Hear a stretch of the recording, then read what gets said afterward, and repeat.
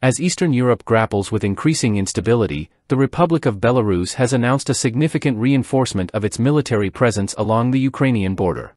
The move comes in response to what Belarusian authorities describe as a looming threat from Kyiv. According to Alexander Volfovitch, Secretary of State of the Belarusian Security Council, Minsk fears a potential military provocation from Ukraine.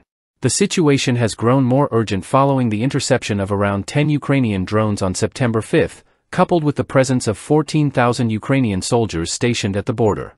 Belarusian officials assert that the recent troop mobilization is a defensive measure intended to prevent any surprise attacks. The government cites intelligence reports indicating a 2-year-long Ukrainian military presence near the border, heavily fortified with mines and defensive lines. The Ukrainian force, estimated at 14,000 troops, is seen as a growing threat, particularly when compared to the fewer than 4,000 Belarusian soldiers stationed in the Moser and Gomel regions. Despite this disparity, Belarus has taken proactive steps to strengthen its border defenses. Reports suggest that military reinforcements have arrived in the area, bolstering Belarus' readiness for potential conflict. Adding to the tension is the systematic marking of military vehicles with the letter B, which has sparked concerns among Ukrainian observers. This marking, visible on Soviet-era vehicles used by both Belarusian and Russian forces, is seen by some as a signal of an impending offensive. In response to the increased military presence, Belarus has begun constructing new defensive lines, equipped with heavy machinery and designed to repel any potential offensive from Ukraine. The use of drones by Ukraine in recent operations has also prompted Minsk to expand its anti-drone capabilities, further escalating the militarization of the border. On the Ukrainian side, officials have dismissed allegations of preparing an attack on Belarus.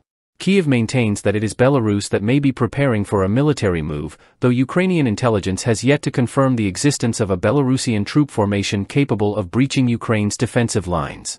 Ukrainian forces, too, have fortified their border with anti-tank weapons, mines, and Czech hedgehogs, positioning themselves to repel any potential armored advance.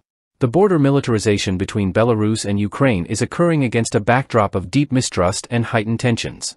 Security experts warn that the troop movements and defensive preparations could lead to a prolonged standoff, with the risk of military incidents increasing. These actions, which Belarus sees as necessary for national defense, are interpreted by Ukraine as a sign of offensive intentions, further entrenching both sides in a cycle of escalation. What complicates matters is the perception gap between defensive and offensive actions. The buildup of forces, while framed as precautionary by Minsk, raises alarm in Kyiv, leading to reciprocal moves that fuel the militarization spiral. This dynamic, where both nations see the other's actions as provocations, creates a volatile environment where misunderstandings or miscalculations could lead to conflict. With Belarus and Ukraine fortifying their respective borders, the likelihood of a flare-up in the region remains uncertain. As both sides brace for possible confrontation, the situation highlights the fragility of security in Eastern Europe.